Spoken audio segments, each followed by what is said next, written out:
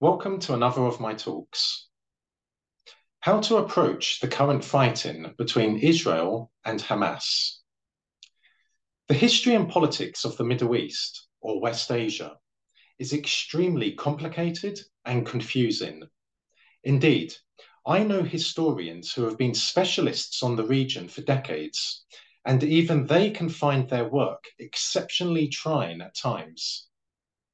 Suffice to say, if you are not familiar with the dynamics of the Middle East and want to acquire an all-round basic understanding of the region, then you will have to knuckle down and carry out extensive reading of primary and secondary source materials. And I should not have to say the following, but I am compelled to because of the staggering amount of ignorant, lazy imbeciles out there. So here goes. Watching Sky News or CNN, or listening to Times Radio or LBC News, or reading the Daily Telegraph or the Times is not a way of educating yourself about the Middle East. And anyone who does turn to Western mainstream media does so because they are idle, gullible, brainwashed fools. Now, concerning the current fighting between the Israelis and Hamas. Those who say that it was impossible for a few hundred Hamas fighters to break through Israel's defense fortifications with Gaza are ignorant of military affairs. Whilst the Israel Defense Forces, IDF, are a formidable force and are one of the best trained forces in the world, nonetheless, the myth of Israeli invincibility is just that, a myth. The myth was born following Israel's exceptionally clinical victory against 3 Arab armies combined, Egypt's, Syria's, and Jordan's, in just 6 days in 1967. Stunning that the Israeli victory was, nevertheless, it was more on account of Arab ineptitude on the battlefield rather than the notion of Israeli invincibility. That reality would be brutally exposed for Israel in the next Israeli-Arab war in 1973. The performance of the Egyptian armed forces in 1973 convinced many in the Israeli military establishment that Israel would not again be able to defeat Egypt in a war. And it was this realization which played a major role in Israel agreeing to the Camp David Accords with Egypt in 1978, which shortly led to a peace treaty between Israel and Egypt in 1979. But returning to the present-day fighting between the Israelis and Hamas, it is more than possible for Hamas to have identified a weakness in Israel's defense fortifications and to have brutally exploited this. And it is more than possible for a few hundred Hamas fighters who are well-trained, well-equipped, well-motivated, and tenacious to have punched a hole in the Israeli defense fortifications, to have advanced through the hole, and to have been followed by additional Hamas fighters. Further to that, the fighting between the IDF and Hamas does not demonstrate that the capabilities of the IDF have deteriorated. Instead, the fighting reveals that the capacity for offensive warfare by Hamas has increased exponentially, as it has with Hezbollah. Also, Hamas's intelligence wing has clearly attained a very competent level. So, with all of that in mind, an inevitable question is, could Israeli military intelligence and Mossad have failed to learn of Hamas's intentions? The answer is an unequivocal yes. The myth of Israeli invincibility is just that, a myth.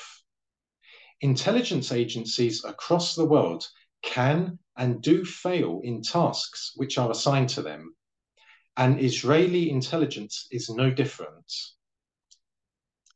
Now, a more pertinent question is as follows.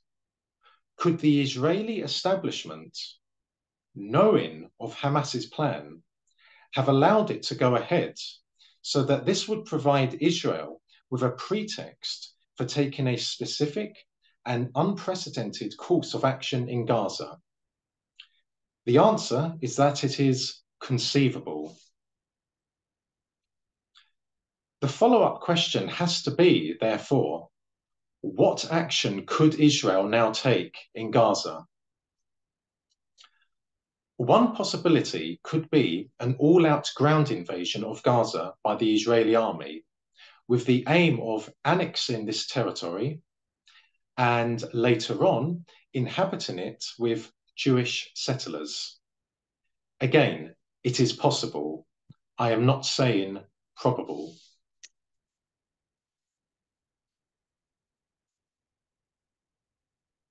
Now, at the start of this talk, I said how extremely complicated the history and politics of the Middle East is. In the context of the current fighting between the Israelis and Hamas, here are some points for you to reflect on. Firstly, note how neither Al-Qaeda nor ISIS has praised Hamas's military actions. That becomes all the more telling when one considers that neither Al-Qaeda nor ISIS have ever attacked Israel or even threatened to attack Israel. And that becomes ever more telling when one considers that during the war in Syria, Al-Qaeda fighters who had been wounded in battle with the Syrian army were treated by Israeli doctors in Israeli hospitals and were then sent back into Syria to wage war on the Syrian people.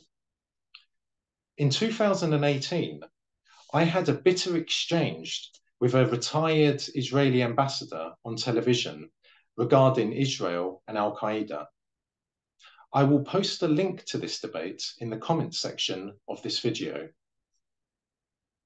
Secondly, it is believed that Israel helped Hamas come to power in Gaza in 2007, so as to split the Palestinian people.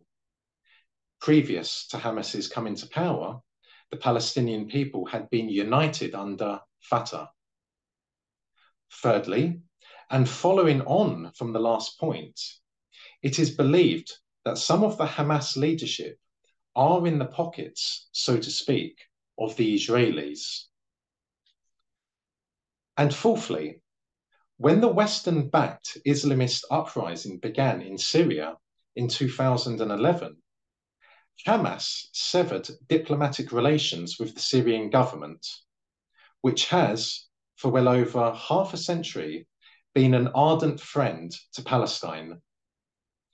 Given that Hamas is a Muslim Brotherhood affiliate, and that the uprising in Syria was essentially a Muslim Brotherhood stroke Salafist one, Hamas's severing of relations with Damascus was not a surprise. Now, I would like to comment on some of the words and actions at recent pro-Palestine rallies in the Western world, from America to Canada to Britain to continental Europe to Australia. It is deeply regrettable that some unsavory people and organizations have attached themselves to the Palestinian cause, and I am specifically referring to Islamists. However, the presence of Islamists in the Western world is the result of mass immigration. When people from outside of the Western world are imported into the Western world, they not only bring with them cultures which are incompatible to those of the Western world, but they also bring with them their politics and regional troubles. That is why mass immigration must be stopped and completely reversed. Otherwise, the whole of the Western world will come to resemble Sweden, a country which, prior to mass immigration, had been one of the most harmonious, safe, and peaceful of societies in the world. Today, as a consequence of mass immigration, Swedish society is the complete and utter opposite of what it once was. And let us be aware that mass immigration, including its illegal variant, has been engineered by the Western ruling elites.